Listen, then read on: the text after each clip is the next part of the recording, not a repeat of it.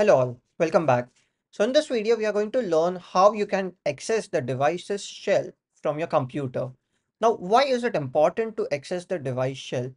So let's imagine a situation wherein you want to extract certain files from your iPhone to your PCs, or let's say you want to paste some file from your PC to your iPhone. You want to transfer some file from your PC to your iPhone.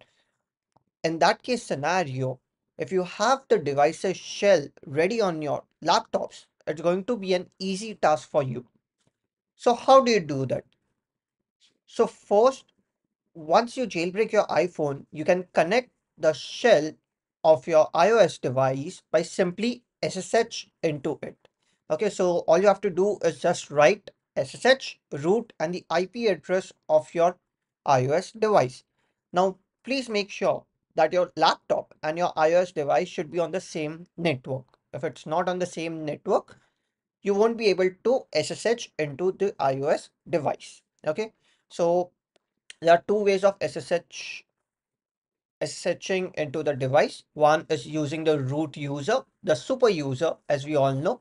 And the second user is called as the basic level user, called the mobile user as well. The password for both of them is Alpine. Okay, so if you want to just switch users around, the password is going to be Alpine. So it's the demo time and let's check out how you can actually do it. So here I have my iOS device ready. Okay, I'm going to go inside network to check what is my IP address, and as you can see, my IP address over here is 172.20.10.3. I'm quickly going to fire up my terminal. Okay, and I'm simply going to write SSH mobile. Let's log in as a normal user first. So that's the reason I'm writing mobile at rate 172.20.10.3. Once I hit enter, it's going to ask me whether I want to save the fingerprint or not. You always have to write over here, yes, you have to save the fingerprint. And now it's going to ask me the password. So as we discussed, the password is Alpine, which you can write over here. And once you write Alpine, you will be shown some basic menu.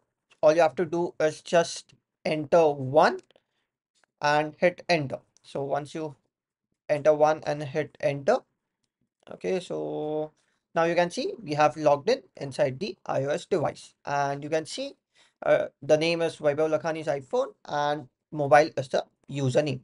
Okay, so this is how you can log in inside the device. I'm just going to run certain commands. ls who am I, as you can see, who am I has mobile, so the current user is mobile.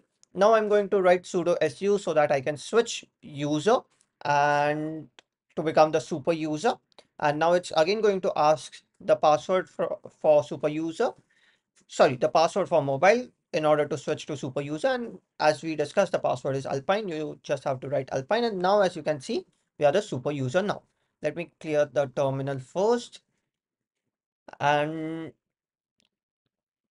yes, now you are the super user and you can go inside any libraries or any folders or any files you want to access. You can do all of that. So that's it for this particular video. Thank you.